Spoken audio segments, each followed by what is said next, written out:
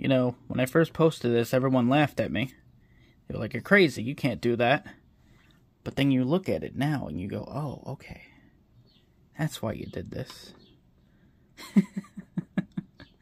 Seriously, though, I think this turned out a lot better than people were saying. People said that it looked terrible. If you're wondering why it has these big fender cuts, everyone was talking about that. It's because this was a monster truck body. This was the Lindberg Raminator model kit. But now it's on an SCX-24 Gladiator. Reused the mount, flipped it upside down. It's got the carbon fiber angled skid. The whole carbon fiber chassis. It's very, very lightweight, all things considered. I think it looks pretty damn good. I know, it's a Dodge. Everyone's going to make fun of me because for some reason people can make fun of Dodges, but I'm a Mopar guy, so whatever. Okay, this thing is actually surprising me. This is mostly stock. All I've done to it, this is a Gladiator V2. It's got the oil-filled shocks from the factory. V2 electronics. It's got an Endura 50-turn motor and transmission and a carbon fiber frame with an angled skid. It's got these OGRC comp pin tires with Treel brass rings and wheels. Calling this thing the Mini Hulk because it's green. And this thing is surprising me. It's so lightweight for one thing. I can't imagine once we start adding some more weight up front. It's still got the stock steering stuff and everything. Nothing's been changed. Look at this. This is a hard climb for even a built rig.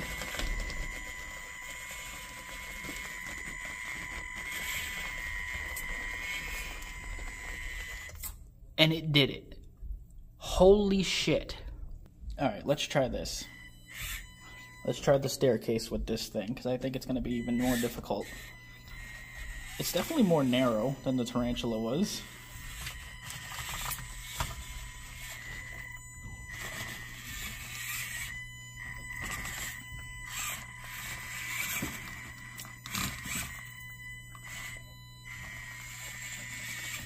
Oh my god. It's a beast. It's a beast.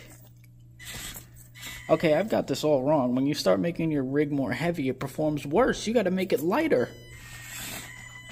Oh my god, bro. This shit is insane. Are you serious?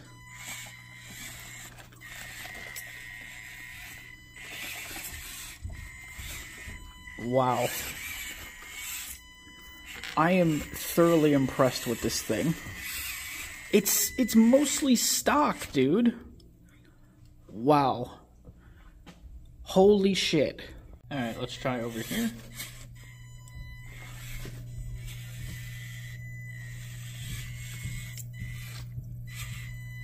I still can't believe just how capable this truck is.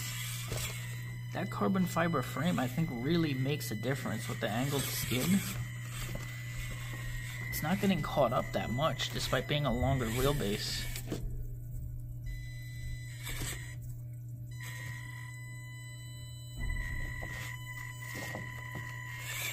I think the MB100 would be great in this little rig.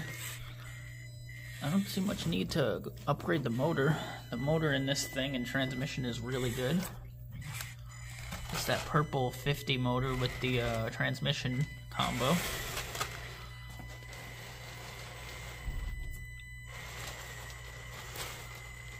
You have to get a real big turn here. This is pretty steep right here.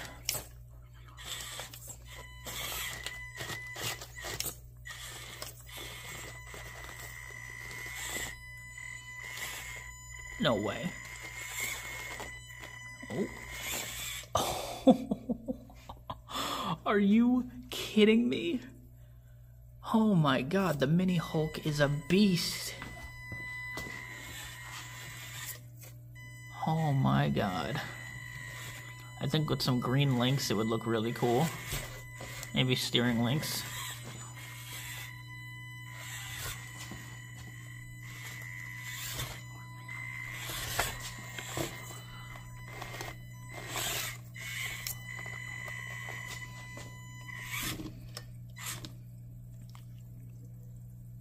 Wow. What a beast.